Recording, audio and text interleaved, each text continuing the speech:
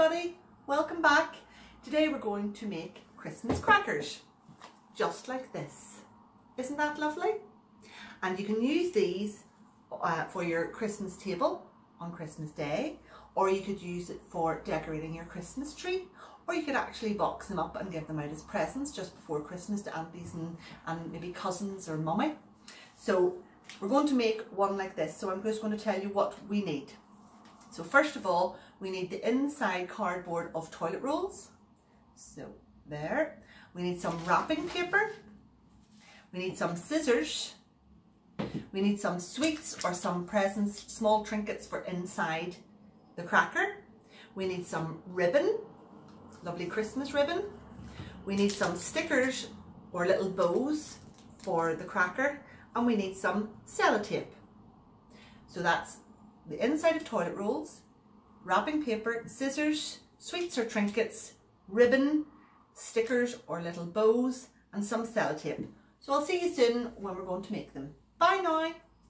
Hi and welcome back. Now we're going to make our crackers. So inside of the toilet roll and your wrapping paper. Now this is the important thing.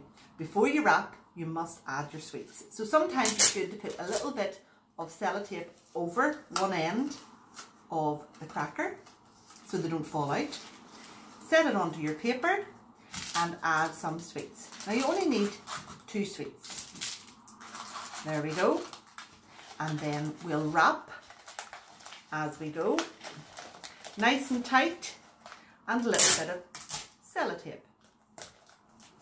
These are so much fun to make and so much fun to have on Christmas morning.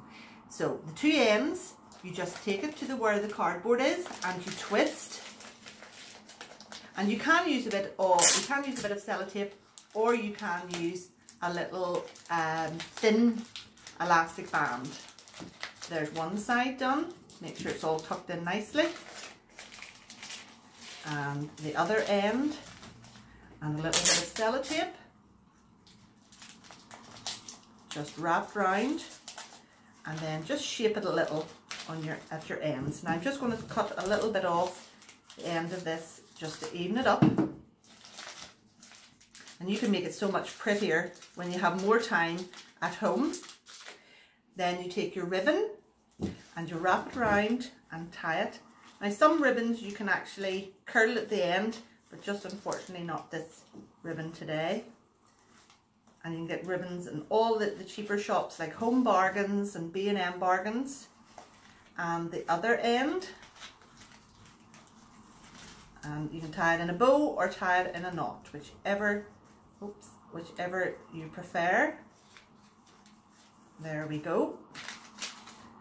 And you can even cut off the ends if you wish to make it a little bit shorter, but I like them longer.